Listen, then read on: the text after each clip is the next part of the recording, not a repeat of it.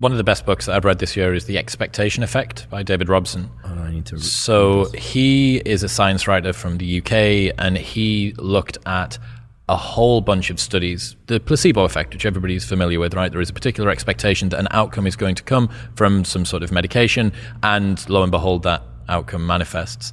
He found this across pretty much every area of anything that you care to care about. So my two favorite studies from this, so interesting. He realized that gluten intolerance, self-report gluten intolerance, has increased from 3% to 30% in 10 years. So this is why there's so many gluten-free options on the menu? They've got 30% of the population to serve, yeah, so people need it. And he was wondering, well, what is it? Human biology hasn't changed that much. Is it maybe that the foods have changed and people are responding to that? Or is it maybe some sort of expectation because the type of news stories that are hearing about gluten and about how bad it is for us and inflammation and all this sort of stuff, maybe it's that and people are expecting it. So they brought people into a lab. They sit them down. These people do and do not have self-reported gluten intolerances, and they give everybody the same meal. They tell everybody in the room that it's got gluten in it. It's got no gluten in it. After a while, people who don't have a gluten intolerance biologically, who haven't eaten gluten, have diarrhea, they have hives, they're breaking out in inflammation, they're having to run to the bathroom. Okay, well, that's kind of interesting. He did another story that he spoke about. VO2 max tests that they were looking at. Apparently there's a particular genetic mutation that allows people to blow off CO2 and upregulate oxygen in a better way. They brought people in, even numbers of people that did and did not have this genetic trait, split them into two random groups. So there was a mix of both do and do not have the trait in each. First group was told, you've got the right genetic trait, you should be really, really good at this. Second group was told, oh, sorry, you don't have it, you shouldn't be too good. No surprise perhaps at the group that was told that they did, they ended up performing better. But when they actually looked at what was happening in the physiology of these people, they found that the people who didn't have the genetic mutation but were told that they did had a lower overall lactate threshold, they had a lower overall heart rate, they were blowing off CO2 more effectively and upregulating oxygen better than the people who did have the genetic mutation but were told that they didn't. So he coined this term that said your expectations are even more powerful than your genes. I love that. I'm going to read that book. That's a remarkable example. And I think that, a lot these days is being made of epigenetic effects and things, but this is almost in the different direction. This is a psychophysiological response. I find this kind of thing, to be honest, among the more fascinating and interesting aspects of neuroscience, if not the most interesting lately. Those examples are tremendous, so I can't counter those at all with anything more spectacular. But the work of Dr. Aliyah Crum at Stanford, she runs the Stanford Mind Body Lab, and she's done simple experiments, but they're really elegant, instructing people, one group, all about the terrible effects of stress. Destroys your immune system, et cetera, et cetera. Other people telling them also true things, but all the positive effects of stress. It sharpens your ability to function, you can remember things better, et cetera, et cetera. You see exactly what you are told, basically. Now, you can't lie to people. You can't tell them things that aren't true. It's just about the subset of information that you get dictates the response you get. And perhaps the most dramatic was they gave two different groups of people, and then they actually each got the opposite condition too, a milkshake. One group is told this milkshake is very high calorie, it contains a lot of fat and sugar, et cetera.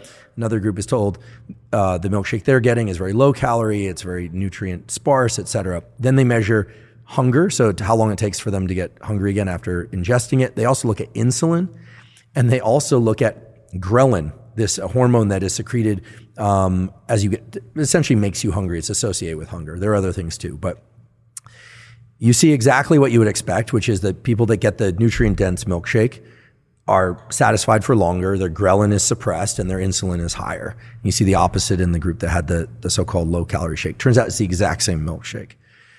This is remarkable, right? Because this is not simply the placebo effect.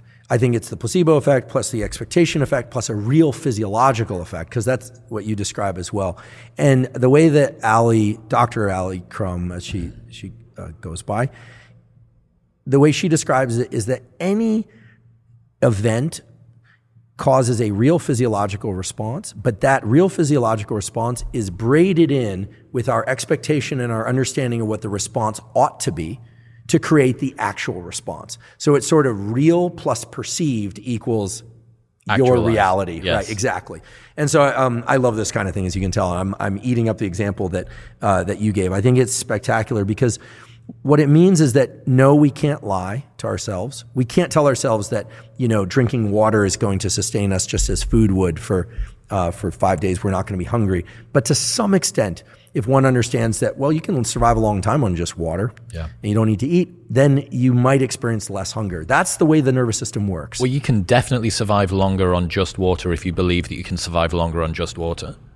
There is no reason not to believe this. So I was really, really averse to the whole Rhonda Byrne, the secret woo, sending out messages to the universe. And David positions himself very anti that as well in the book.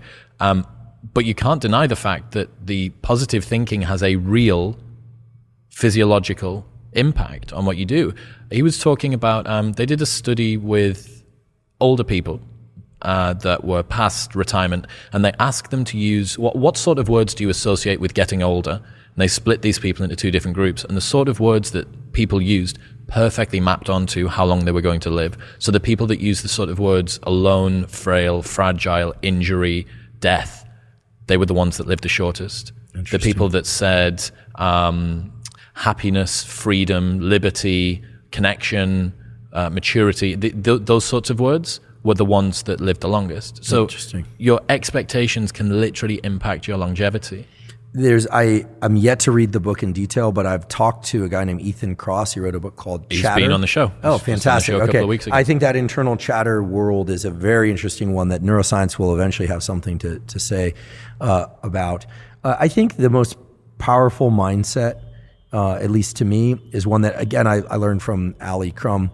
This is a mindset that in her peer-reviewed studies of different populations, it's clear exists universally in people in the SEAL teams, but less so, or is perhaps even absent from the general population, sadly. The idea that stress grows you, that challenge grows you, but isn't the only way that you can grow, I think is a very powerful mindset. So, what do you mean by that? So what they did is she surveyed a bunch of different people, different professions, and asked, what's your view of stress? Do you think it grows you, it diminishes your ability, et cetera? So this isn't giving people information, this is asking them for information. And the only group that said stress grows you, the more challenge, the better you get, et cetera, the more stress you experience, the more likely you are to succeed, was this group from the SEAL teams. I don't know if they were new recruits or if they'd been in a long time, but that was the group. I would add to that yes, if you adopt the mindset that stress grows you, you're going to be much better off, but also that stress is not the only way to grow in life, right? There's this idea, we have this, and again, there's sort of a gravitational pull of this, like stress grows you. Yes. Forward center of mass, or, always be in friction, limbic friction.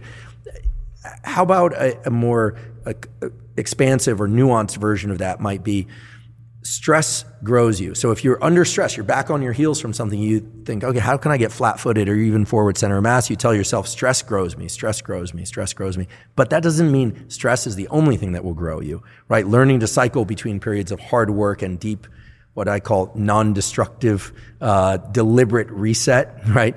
That's what really works over time. I can attest to that. People who just really go out and tie one on in order to recover, you can only get away with that for a few years before your body and mind start to give out, right? So find non-destructive ways to reset, and also adopt the mindset that stress grows you, and adopt the mindset that, there are other ways to grow that don't involve stress. And I think you're set up to have a pretty fantastic life. That's my, simple view of the way these things work. What's happening, people? If you enjoyed that, then press here for the full unedited episode. And don't forget to subscribe. Peace.